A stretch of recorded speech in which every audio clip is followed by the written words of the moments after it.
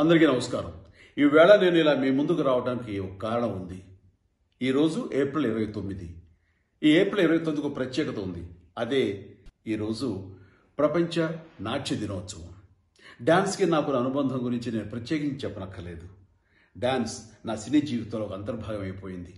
ఆ డాన్సే నాకు కోట్లాది మంది అభిమానులు తెచ్చిపెట్టింది. అలాగే వారి గుండెలో స్థానం సంపాదించుకోవడానికి, సుస్థిరమైన స్థానం ఏర్పరచుకోవడానికి నాకు దోహదపడిందని ప్రగాఢంగా నమ్ముతుంటాను.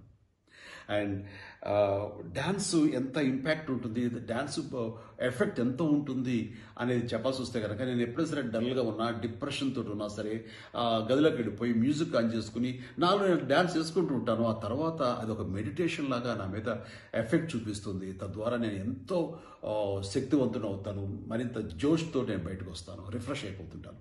కాబట్టి ఈ రోజున ప్రత్యేకించి ఈ విషయం మీతో ఎందుకు షేర్ చేసుకుంటున్నానంటే, ఈ లాక్డౌన్ పీరియడ్లో ఇంటికే పరిమితం అయిపోయి భవిష్యత్తు ఏమిటో తెలియక ఒక అయోమయ గందరగోళ పరిస్థితిలో మీరు కూడా అలాగే డిప్రెస్ అయి ఉంటారని నేను అనుకున్నాను. కాబట్టి ఇలాంటి పరిస్థితుల్లో అవన్నీ మర్చిపోయి తిరిగి మీకు నూతనోత్సాహంతో మళ్ళీ జోష్ పుంజుకోవడానికి ఈ రోజున సరదాగా మ్యూజిక్ వేసుకుని డ్యాన్స్ చేయండి, ఎంజాయ్ చేయండి, ఇంటిలో పాది కూడాను సరదాగా గడపండి.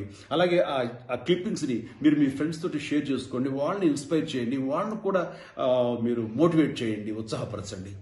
అండ్ నేను నా విషయానికి వచ్చేసరికి ఈరోజు సాయంత్రం 6 గంటలకి నా ట్విట్టర్ ద్వారా ఈ మధ్యకాలంలో నేను చేసినటువంటి కొన్ని డ్యాన్స్ బిట్స్ మీతోటి నేను షేర్ చేసుకుందాం అనుకుంటున్నాను. డెఫినెట్గా మీరు చూసి ఎంజాయ్ చేస్తారు, ఎందుకంటే గతంలో మీరు ఎక్కడ చూస్తుంటారు కాబట్టి.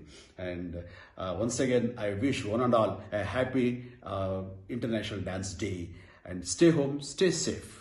Thank you. బాయ్. ఈ వీడియో మీకు నచ్చినట్లయితే లైక్ చేయండి, షేర్ చేయండి అండ్ సబ్స్క్రైబ్ చేయండి. చివరిలో గంట నొక్కడం మర్చిపోకండి.